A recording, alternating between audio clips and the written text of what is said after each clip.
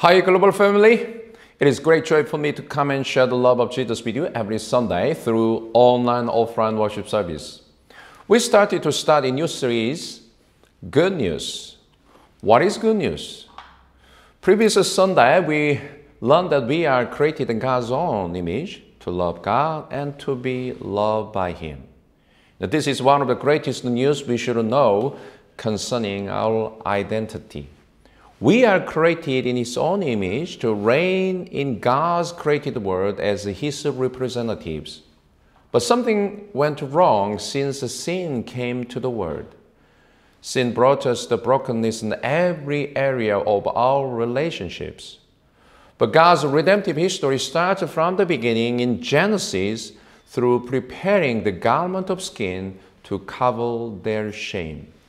Now, this is the picture of how God would deliver people from their sins. Today, we also can see God's way of deliverance in the perverted and crooked generation. Now, this is what we want to study today, the grace for all sinners. Before we look at the Word of God, I want to start this time with this question. Have you ever received a great favor from someone in your life? Just think about it. When I was in Australia, young people came to work with us from Korea, Japan, and America for 1 or 2 years mission internship program. They got some mission training and were involved in various ministries to reach out to people from all nations and to share the gospel with the international students at Macquarie University. They also got involved in the multi-ethnic church plantings as well. They worked with me in training and ministry together, so they had a Monday off. Until Sunday, they were busy doing ministries, so they used to take a rest on Monday, playing and swimming in the ocean. On the particular Monday afternoon, it was so hot summer season. 4 brothers in our team went swimming at Bondi Beach, which is one of the famous ones in Sydney. It was late afternoon. Not many people were swimming in the water. While they enjoyed swimming, all of a sudden a big wave hit them and took one of the brothers into the deep water. He was the youngest one in our team, but could not swim, struggling to get out of the water and shouting for help in the middle of drowning. One of the brothers saw him drowning and bravely jumped in the water to push him out. But unfortunately, he couldn't swim well either, regardless of his courage.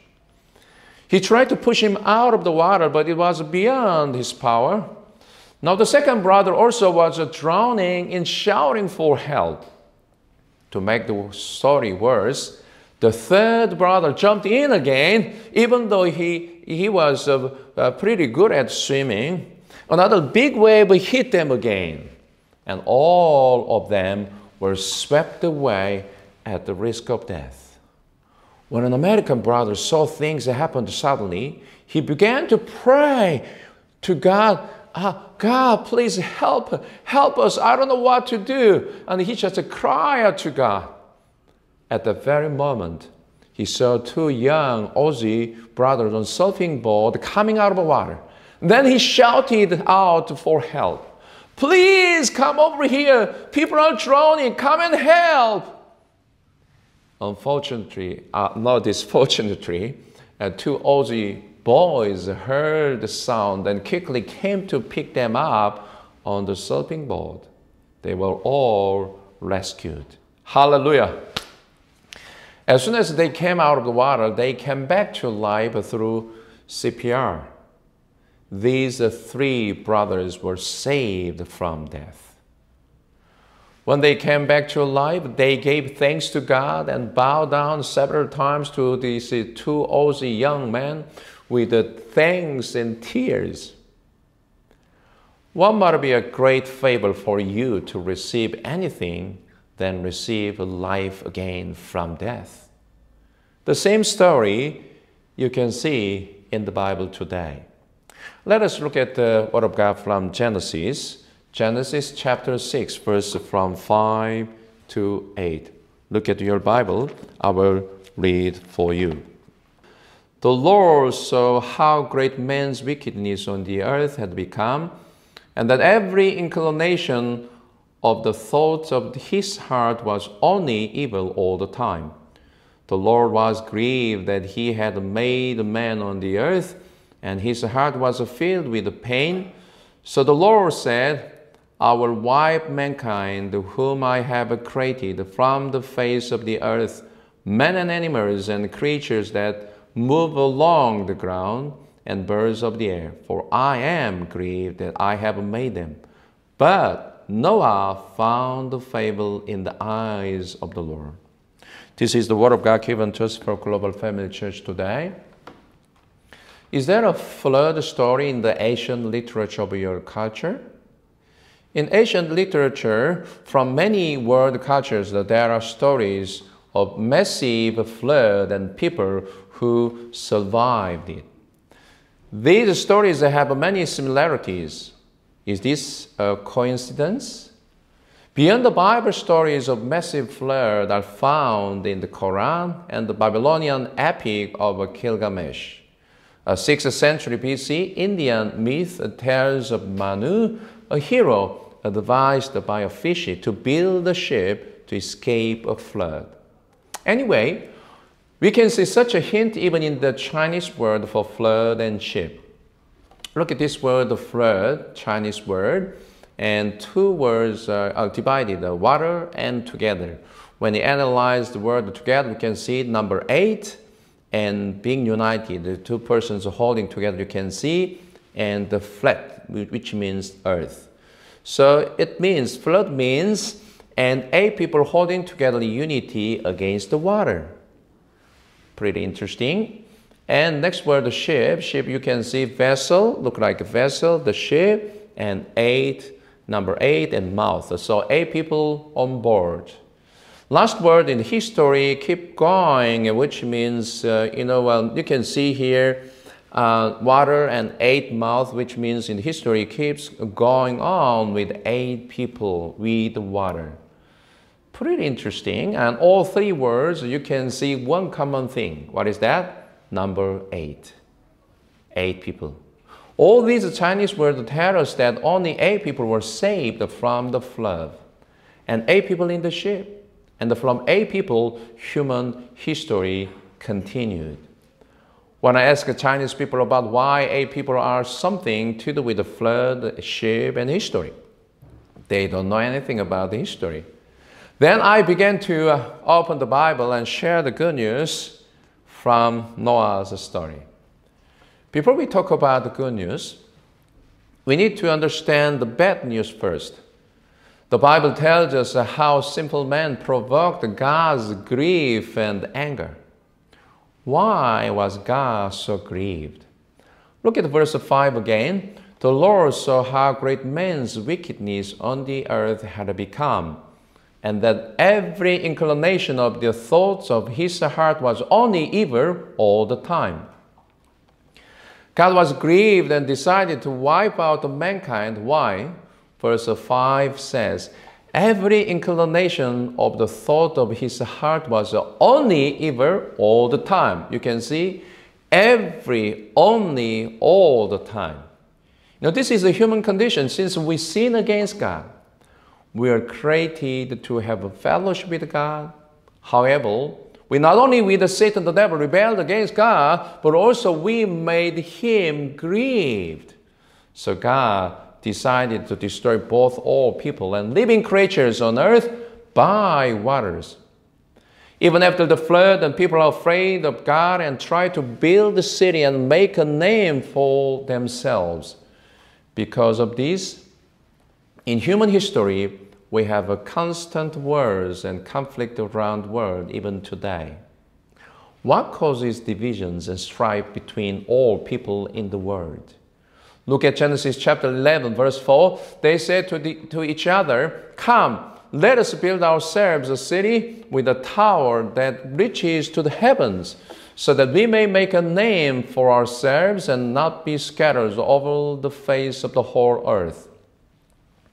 Even though they experienced God's judgment through the flood, the pride of a sinful humanity tried to reach heaven. People in this world want to be kings over other nations and other people. This is the reason why we have constant wars and conflict between nations and people. Look around the world. People continue to challenge God by their wisdom and knowledge. Through DNA manipulations today, and they try to cross the boundary of God's realm. This is a human pride that makes God grieved. Human pride, sin, and wickedness cause divisions and strife between all peoples even today. Human sin, pride, and wickedness brought brokenness in every area of God's word. That's why we all are under God's wrath. The Bible tells us that the people were judged by water in the beginning, but in the last days, the whole world will be judged by fire. Look at 2 Peter chapter 3, verses 6 and 7. By these waters also the word of that time was deluged and destroyed.